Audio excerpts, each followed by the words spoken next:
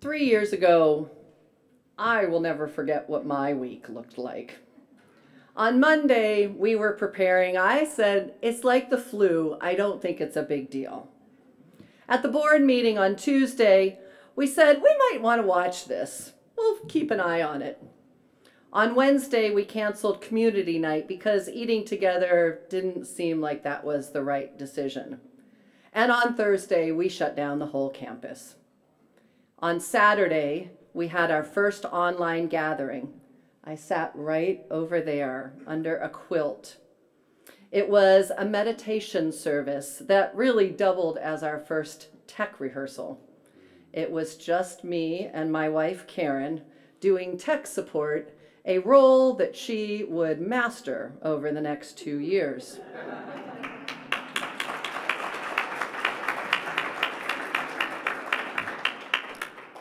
Anna Zell just recently found the video of that first service. I'm going to post it this week. I watched it. It was 20 minutes. It was very moving. I cried with you. I sang to you. It was scary. I was so scared for all of us. The next day on Sunday, we had our very first online worship service, and we stayed online for 2 years.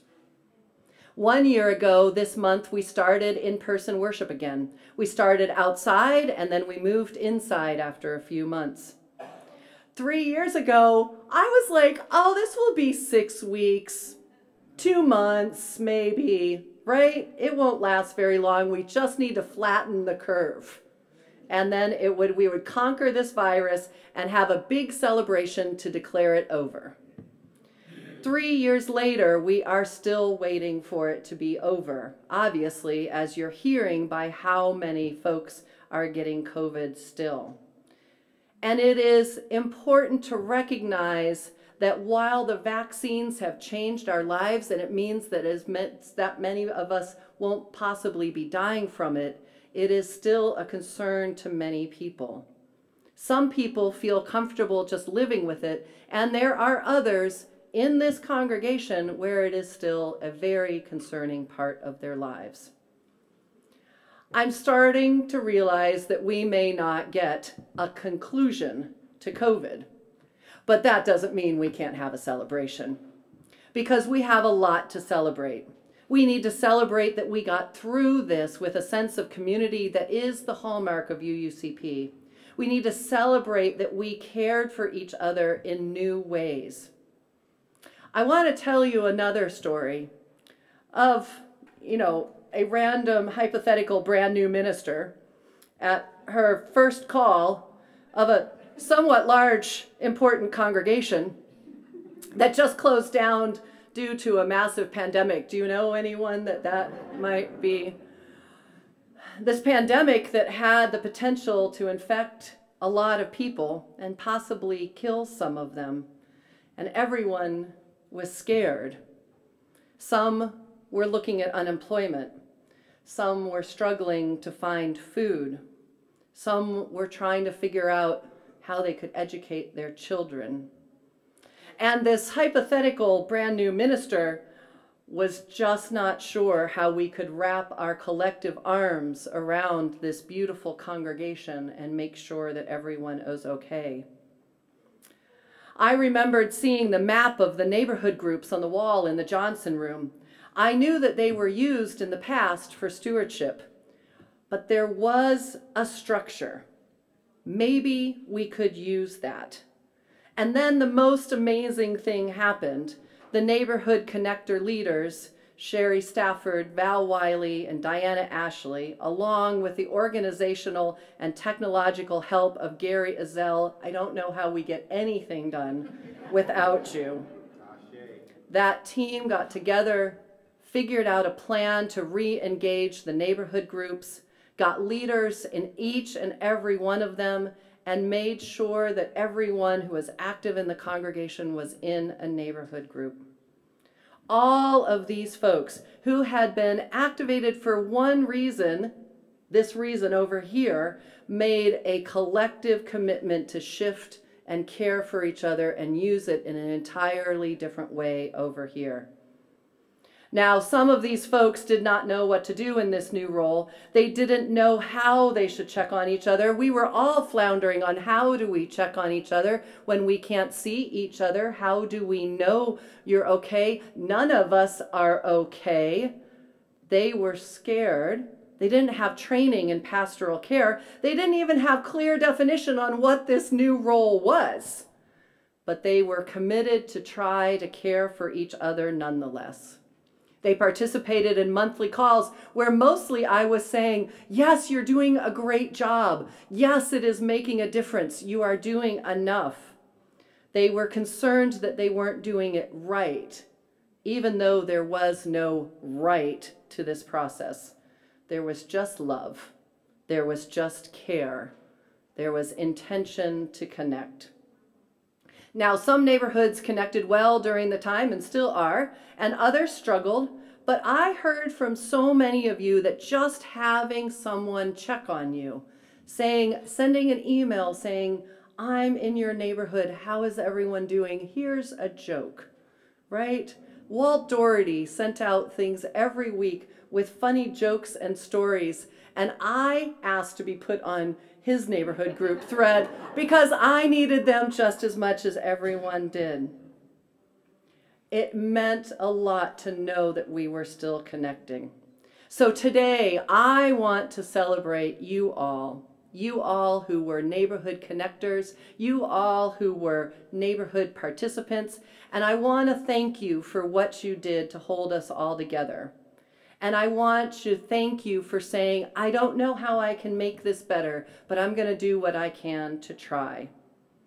Now, after service, we get to celebrate further with a big lunch from our newest members, Mike, Mickey, and Herb. Like, they're already in. I can smell it. Is it taunting anyone else? And you're like, Christine, be done. Be done. I smell the food. But we're going to get to gather in our neighborhood groups and get to see each other, meet new neighbors, and connect. And with this, we have the opportunity to then explore what do we want to do next with this. It was a stewardship tool, then it was a connecting tool. What might it be next?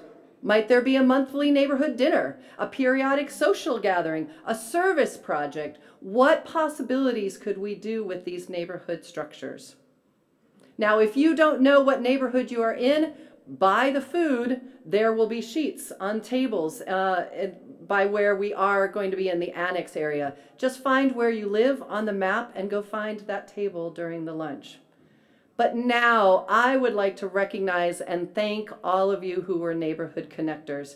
I invite Brigitte to come up to give a small but special gift to all of our connectors, a pin of our chalice, the symbol of our faith. We hope that you will wear it with pride.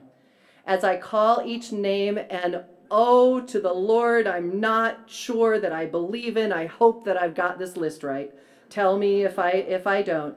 And if you are online, please write here in the chat so that we can see you. And let's save our applause to the end with one exception. I would like to invite Val Wiley, Sherry Stafford, Diana Ashley, and Gary Ezell to the front. Can you please come up to be recognized?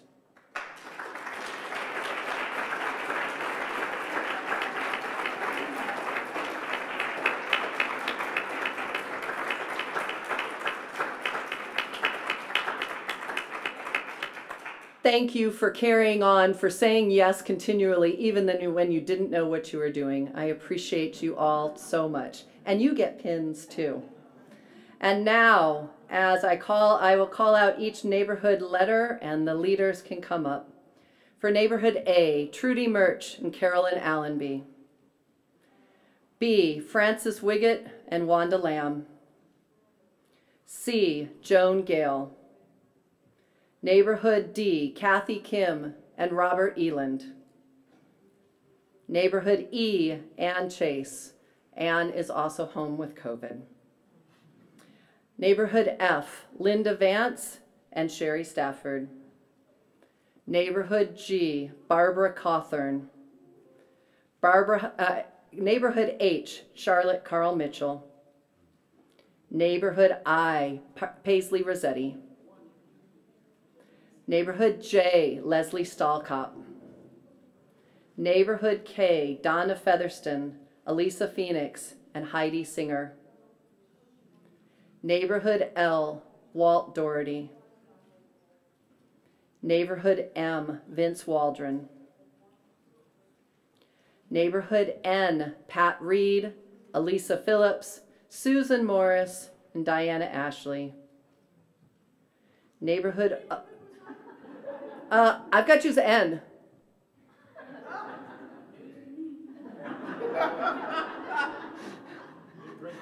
You are now, Susan. Well, sure. Wherever you did it, it was just right, and it was perfect. Yeah. Neighborhood O, Linda Ikelma. Neighborhood P, Sherry Stafford. Q, Jan Kaplan. R, Val Wiley. S, Kelly Aiken.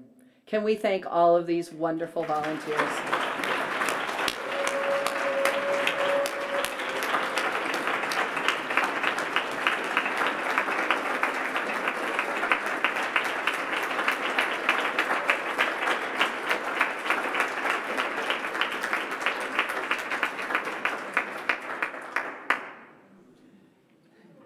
You can return back. Thank you all so much. Thank you for saying yes. And then just for fun, if you were a volunteer that helped do anything during the pandemic, if you were on any of our boards, our nominating committees, any of the committees of the board, any of the groups, any of the small teams, can you please stand up?